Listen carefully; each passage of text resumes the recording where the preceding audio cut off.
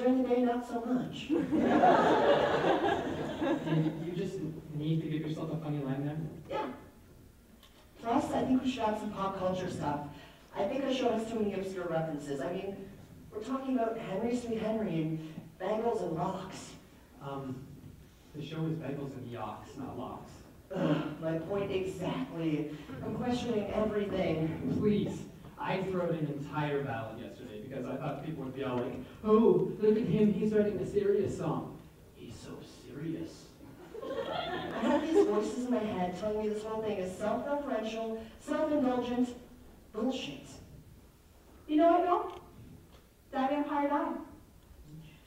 What do you mean? I'll tell you what I mean.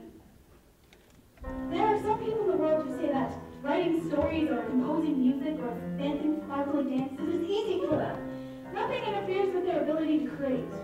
While I celebrate their creative freedom, a little piece of me wants to punch those motherfuckers in the teeth. I sing this song for you guys, and for all the rest of us. Help me out, y'all. Well, sing back up. You have a story to tell, a novel you keep in a drawer. Old sock drawer.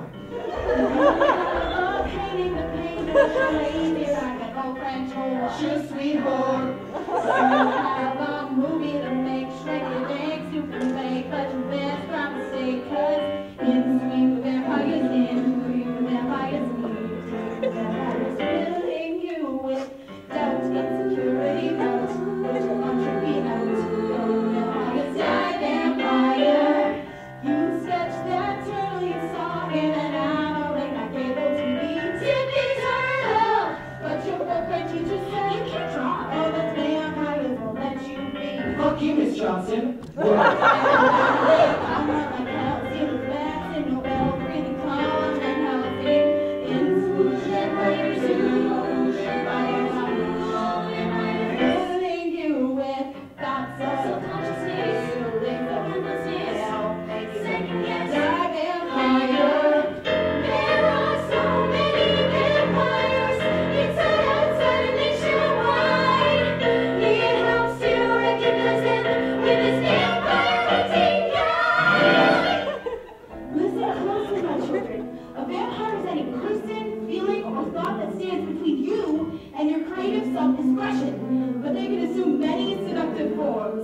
Here's a few of them.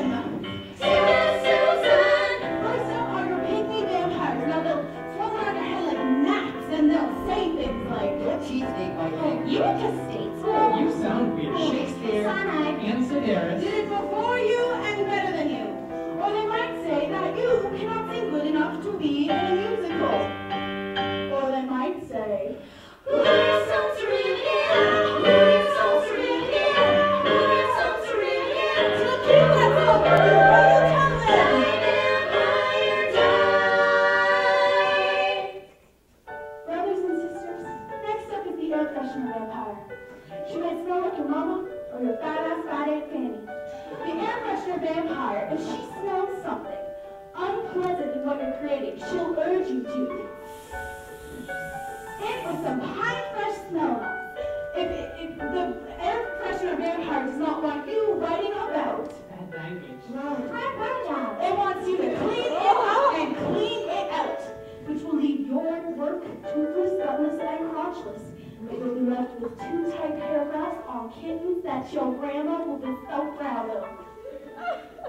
You look at that air freshener vampire, fat-ass, fat fucking face, and you say, "My say, look here, my say." Next up is the mother of all vampires, and that is the vampire of despair. It'll wake you up at 4 a.m.